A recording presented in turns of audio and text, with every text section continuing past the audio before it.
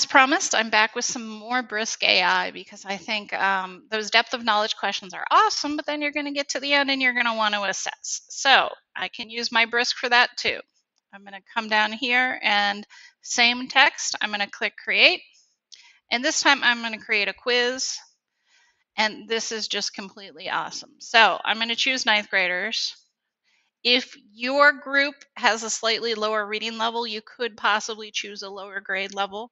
It just sort of depends. You can select state standards on the premium one. We're not going to do that because we're doing a culinary lesson anyway, right? And right now it's set to multiple choice. It also does short and long response, but I'm just going to hit next. And now here's a really awesome part. It will create it right into a Google form. So I'm going to click Google form and I'm going to brisk it, which sounds like food too. Definitely a foodie week. So now we are brisking and we have a Google form that is creating itself like magic. I'm not doing anything here. The internet seems to be running a little slow right now. But here we have the form populating. And it's got all the questions. Pops up nice and ready to go, right? Lots of just, these are simple basic level sauces, right? This is telling the difference between the sauces, okay? Not that advanced. I can also go back.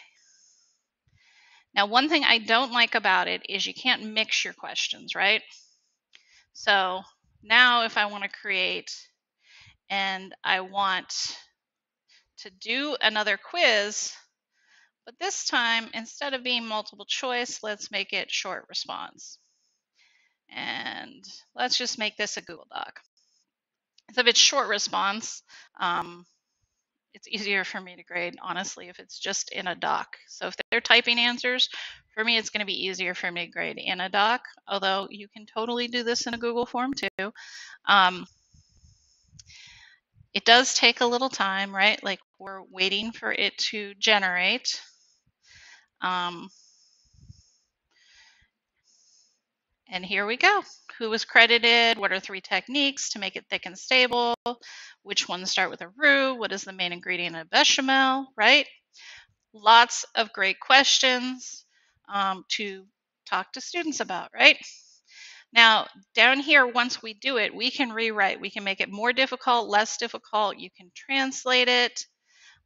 You can create the answer key. You can do long response. So write more long response questions for the quiz above in this current document. So just going to keep generating, okay?